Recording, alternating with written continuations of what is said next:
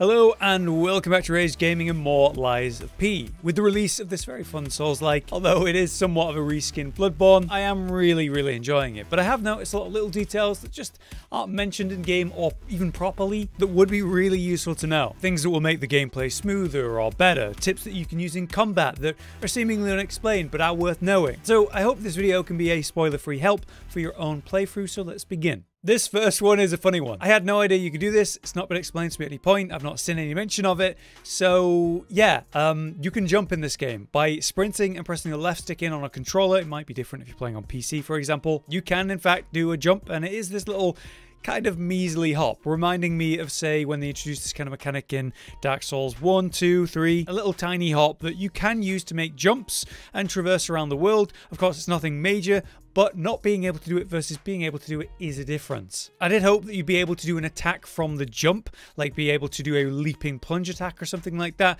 but no, its purpose is pretty much traversal as you go around the world, jumping from little gap to gap if you need to do that. For our second thing to know though, it's more to do with mini-bosses and how they don't seem to respawn. Mini-bosses just means the stronger, more unique enemies you come across, like this hulking dude protecting this chest, or the big patrollers that maybe reward you with a weapon like this one, dropping his baton after you defeat him. These fights are noticeably more difficult than your average enemies, and honestly, I've had a harder time with some of these mini-bosses compared to the real bosses because their attacks are just less telegraphed by comparison. Fortunately, the moment you kill them, they don't seem to come back, even if you go to a Stargazer, aka a bonfire, and reset the enemies. This means, if you come across a mini-boss, you should absolutely be going all out, meaning using all your heals if you need to, your Fable Arts, the Legion Arm Gauge, whatever. Once it's dead, so there's no reason to not go all out every time. Having said that, what if you don't really have the option to go all out? Meaning you've already been exploring for a while, you've used all your heals, you're low on resources, and now you've got an enemy or enemies that you really don't want to fight, and you really want to just keep progressing to the next Stargazer. To die at this point would suck because you've made a lot of progress, and then you'll be sent all the way back to the Stargazer and have to fight all the enemies again if you do die. The tip here then is that you can actually outrun enemies. They will literally reset to their original patrol point if you go too far away. And it's not that far, although it can be a bit scary to run blindly through new areas as ambushes occur and more enemies aggro to you. What this means though is you can rush to the next bonfire or open up that next shortcut, ignoring enemies when needed. If enemies do follow you near the Stargazer you're looking for though, it will unfortunately stop you from using it, but it's fine. If you just keep going beyond that point until the enemies that are on you do reset, then you can go to the Stargazer and use it. You know, maybe it's better to, instead of fight that mini boss with no heals, just let it reset. Maybe you aggro some normal enemies in the process, but they're a lot easier to deal with by comparison. Next up, I want to mention your healing vials. At first, you just have 3, but as you progress the game, you'll start to increase how many you get to carry. However, it doesn't really matter how many you have. At some point, you will just run out of them. It seems when you run out, you can actually generate new healing vials by dealing damage through combat. The display over the heal at the bottom left will begin filling up as you deal damage and kill enemies, which when filled fully will generate another heal. So if you're totally out of heals and really do need one, try to land those hits on enemies as much as you can.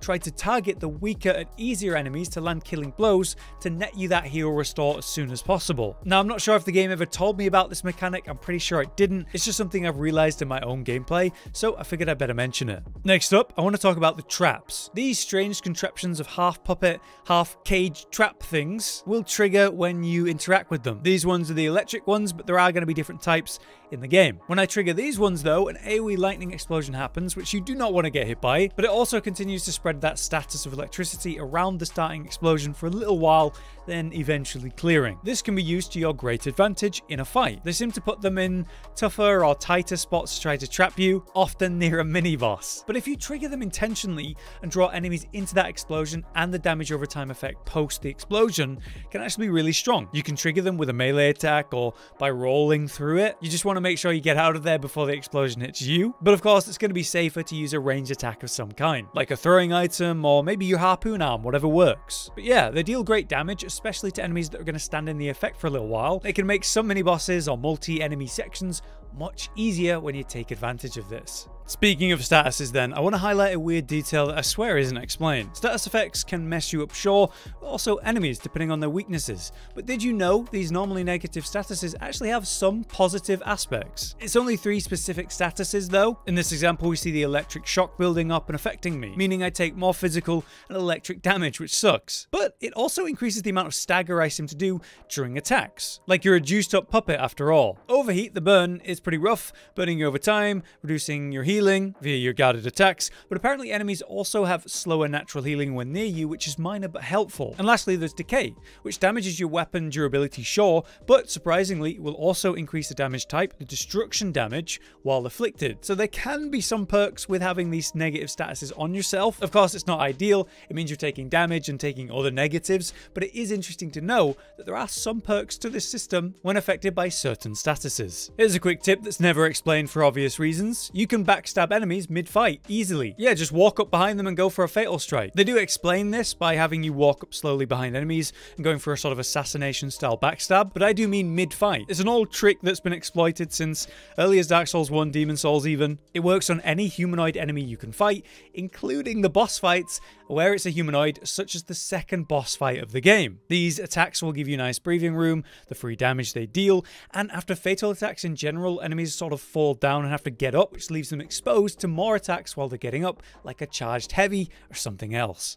Next up, here's some quickfire guarding tips. Blocking is simply much easier than dodging, even if dodging stops all damage, but blocking results in chip damage that you need to quickly heal. Some enemies are basically meant to be blocked. The perfect example of that will be the really agile enemies that are the dogs here. They jump around and move around, and just like any Souls game, they can be quite a pain in the butt, and since you're dodging and moving around yourself, you end up putting yourself out of range of even hitting them when you're dodging. So blocking is often the better pick, because as you can see after they attack, they have kind of a recovery post block, which leaves them exposed and actually makes them really easy to deal with. All this jumping around that it's doing is not a problem. I just wait for it to hit me and then punish it. When you're exploring the game and going through new areas, it can be a great idea to move and block at the same time. There's nothing stopping you from doing this. It allows you to turn a corner and just check for an ambush, especially in some tight alleyways where they do this to you, and then you can reduce the damage and not really be punished for the ambush nearly as much as normal. Now in a full Souls game, you could sprint and block at the same time. It's very disappointing that they don't allow this in this game. It just feels like one of those little things that makes the game a little bit more shallow in terms of mechanics, but still blocking moving is a thing you can do. In terms of perfect guarding, we can use that to break enemy weapons to reduce incoming damage, of course, but I want to warn you that some enemies,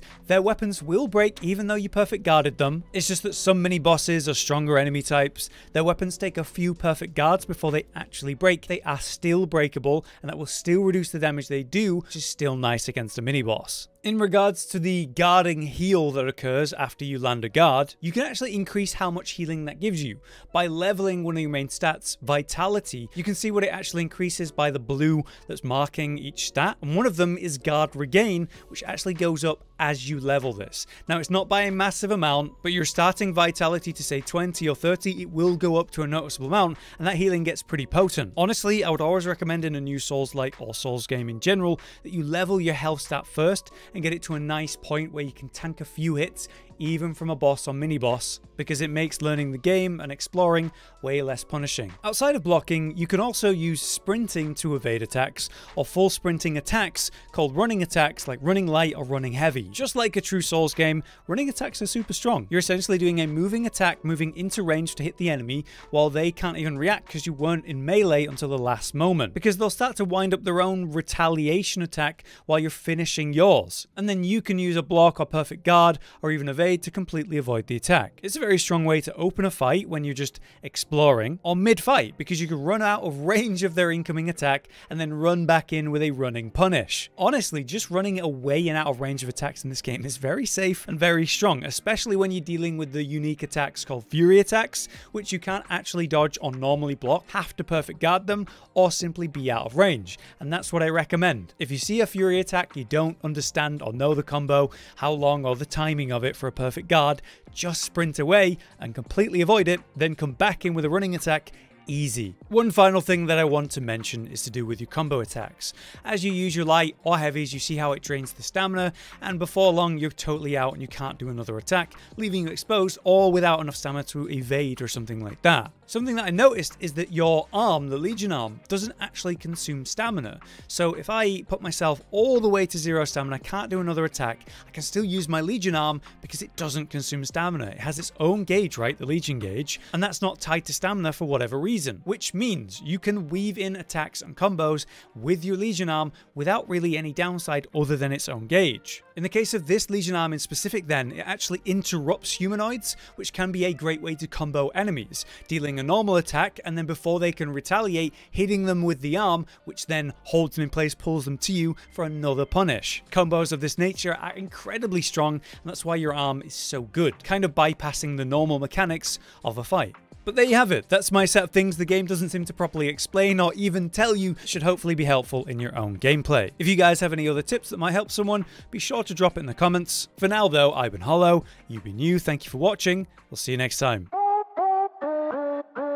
Josh, Cotton, and Hollow with the videos, dropping the humor like a hammer on your tippy toes, bringing entertainment on a daily arrangement to take our insanity and turn it into entertainment. Yes, I said entertainment twice, to reiterate that it is nice to look into your faces on a mostly daily basis when you let us in your homes to make the whole world a stage. Goodbye.